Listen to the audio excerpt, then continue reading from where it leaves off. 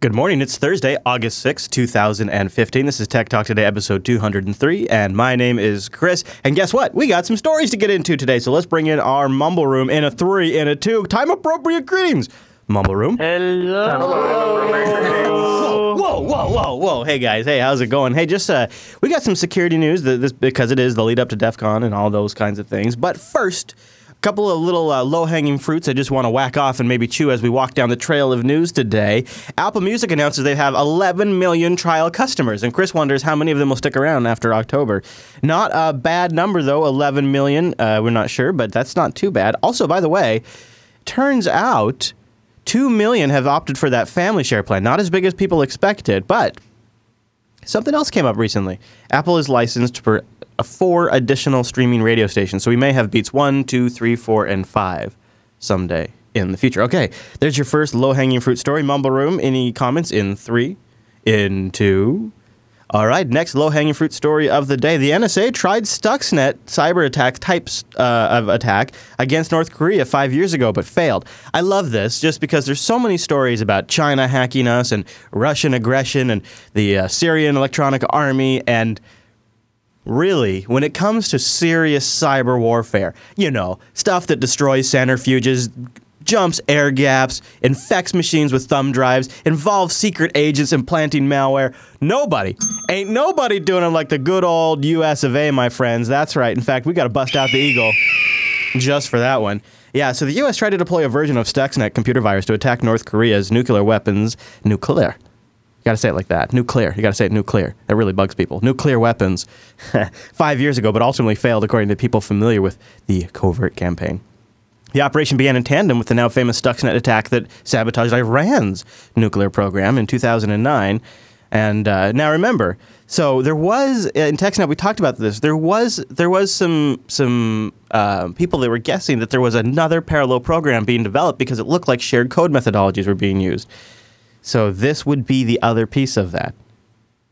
And it only unfortunately, it apparently failed because North Korea had more properly isolated their communications network. And just owning a computer requires police permission. And the open internet is pretty much unknown. So it's pretty much unavailable. So it was much harder to get in there. Of course, The Guardian did try to contact the NSA, but the NSA declined to comment. Yeah, we're not going to talk about that. We're not going to talk about that. So we weren't just targeting Iran. We were also going after North Korea, which makes sense. You know, we're worried about their nukes. So we got to drop something in the water to go after them. I wonder how many other places we've done Stuxnet like. And, you know, the hypocrisy that the U.S. could be exposed for if stuff like this comes out while we're slamming other nations. That could look very embarrassing for the U.S. of A. All right, so let's switch gears. Now we got to get into the security. Now we've just chewed on the low-hanging fruit on our trail, and now we're walking into the rocky territory of security as we're about to approach the week of DEF CON.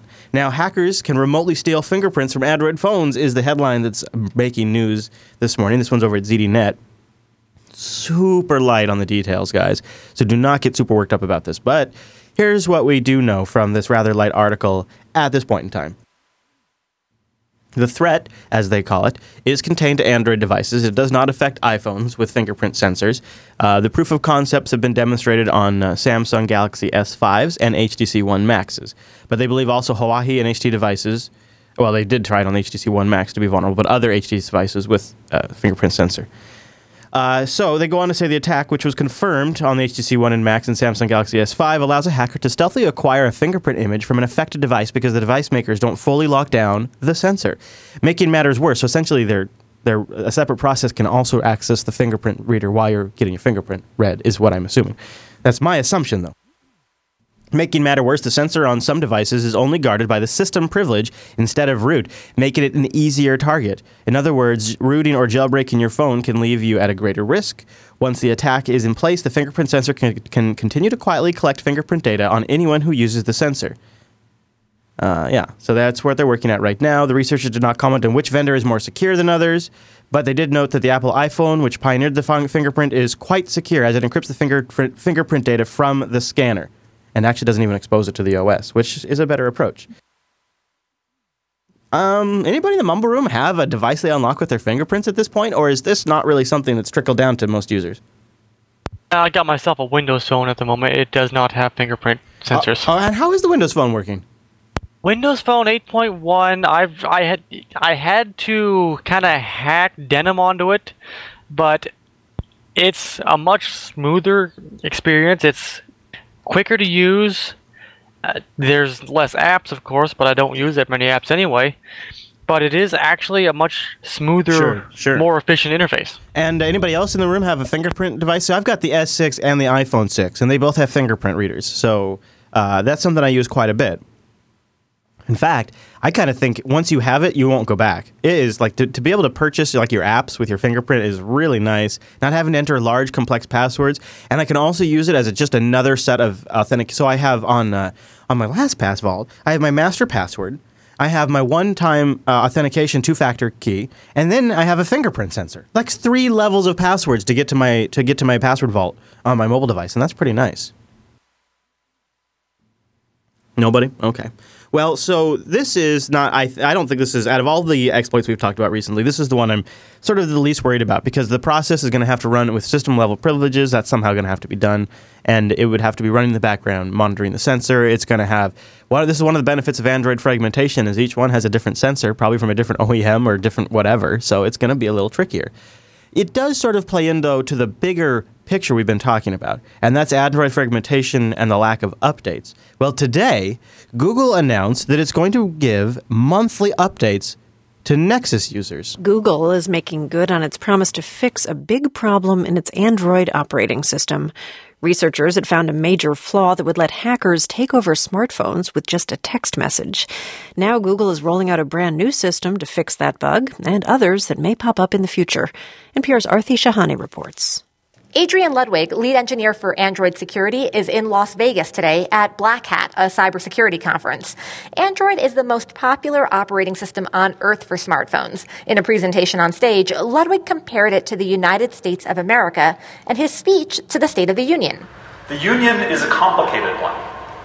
There are over 1 billion users of Android devices. Google makes Android. Many companies manufacture smartphones that run on Android, and carriers like Verizon and T-Mobile tweak those phones for their own apps. It's perhaps unprecedented. Nearly every other platform is a closed platform in a way that Android has strived not to be. Being open and having all these layers of partnership can make it very hard to fix a problem. And in the world of software, there's always going to be a problem. Last Monday, researchers announced a major flaw that would let hackers take over Android phones via text message. Today, Ludwig made an announcement. Speaking on behalf of the Android Union, he says, Google and other phone makers are rolling out what may be the largest software update the world has ever seen. Samsung, HTC, LG, Motorola, effectively every consumer name associated with mobile devices delivering updates. And going one step further, Google will begin conducting regular updates about once a month for its Nexus smartphones. Ludwig says the company is creating a new industry standard. People have been looking for clear communication about Android from a security standpoint. It now exists. And I think this is really a watershed moment for us as an industry. Brian Glancy, a security researcher with Optio Labs, used to work for Samsung. He says a coordinated system for Android security is long overdue. Consider this comparison. If you fix a problem on Apple, it goes to all Apple devices and you've done it one time, right? But if you want to fix a problem on Android, you've got to fix every variant of Android. And to do that, Google must coordinate with many manufacturers. Glancy says by doing so, the company hopes to decrease the public perception that Android phones are less safe than iPhones. Arthi Shahani, NPR News, Las Vegas.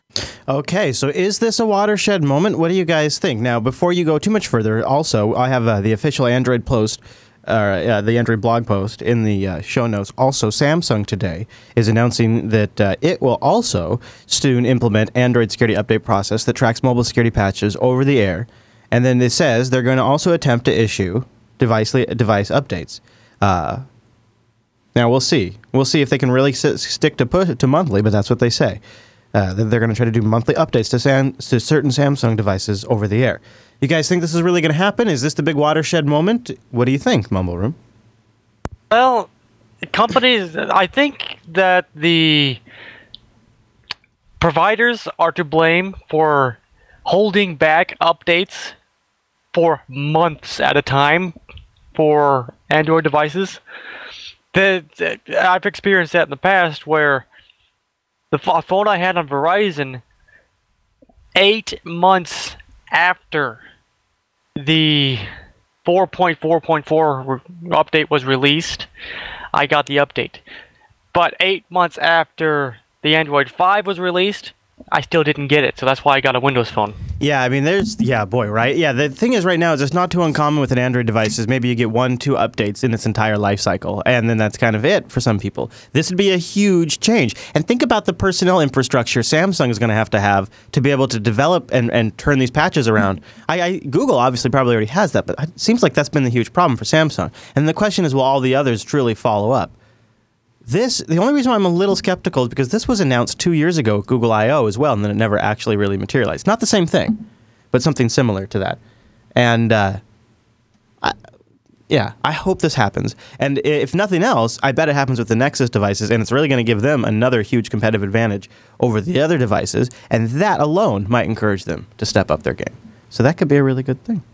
All right, speaking of mobile, our friends over at Ting have an important announcement up on their blog. They're playing it safe. They saw some suspicious activity on their network, and they're asking people to go reset their passwords.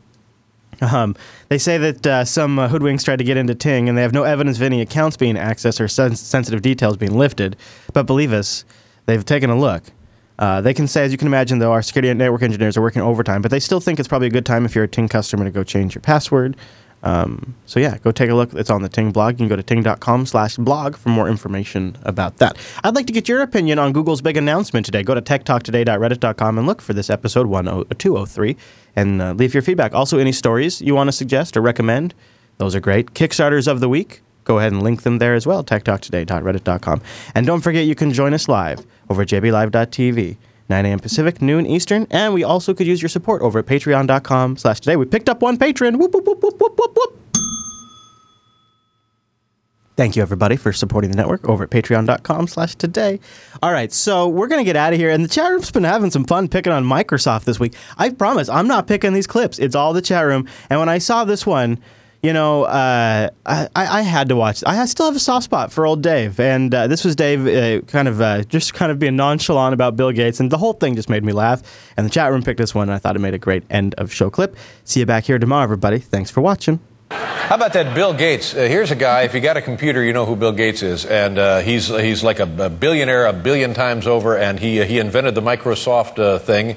And as a result, he's terribly wealthy, and in 2 years he's going to retire. He's going to step down from his daily routines at Microsoft. And now, in honor of all he's done for the computer industry, Microsoft is releasing this celebratory announcement. In 1975, Bill Gates dropped out of Harvard to start his own software company. Little did he know that Microsoft would become one of the world's most powerful corporations, generating annual revenue of $40 billion. Oh, crap. Hold on. I can fix this. Son of a bitch. So long, Bill. From all your pals at Microsoft. That's exactly right.